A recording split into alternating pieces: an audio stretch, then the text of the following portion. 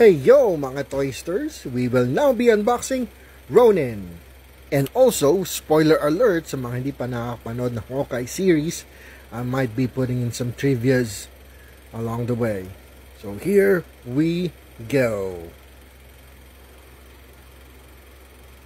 So in the comics, a lot of characters wore the costume and adopted the alias Ronin. And the very first one to use it is Echo.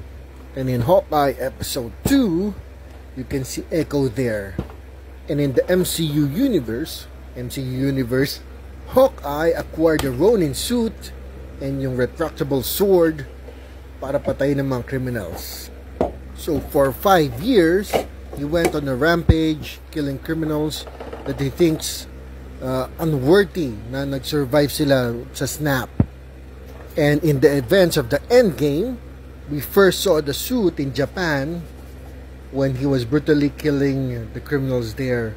And he saw Black Widow, and he also said the iconic line, "Don't do that. Don't give me hope." And eventually, na-convinced ni Black Widow na bumalik si Hawkeye. So yun na nga, no? Dinala niya yung Ronin suit and tinago sa Avengers facility. And then dumating si Thanos, no? Alternate version ni Thanos, and then pinasabog yung facility, and then nag-away-away na sila lahat, no? And after that, we don't know what happened to the Ronin suit.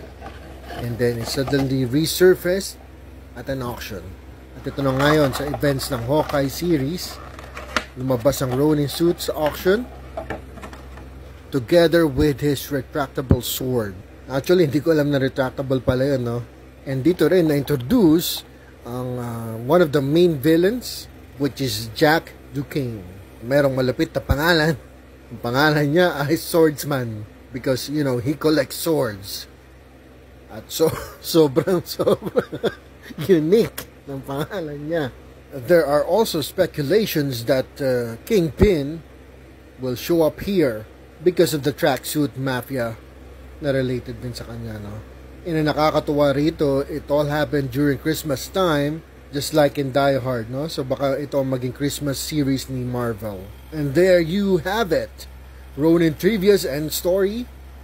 So makikita ba natin si Hawkeye suotin ulit ang Ronin costume? Will he fully redeem himself? Or iba na ang magsusuot ng Ronin costume? So that's it, Toysters. See you in the next video.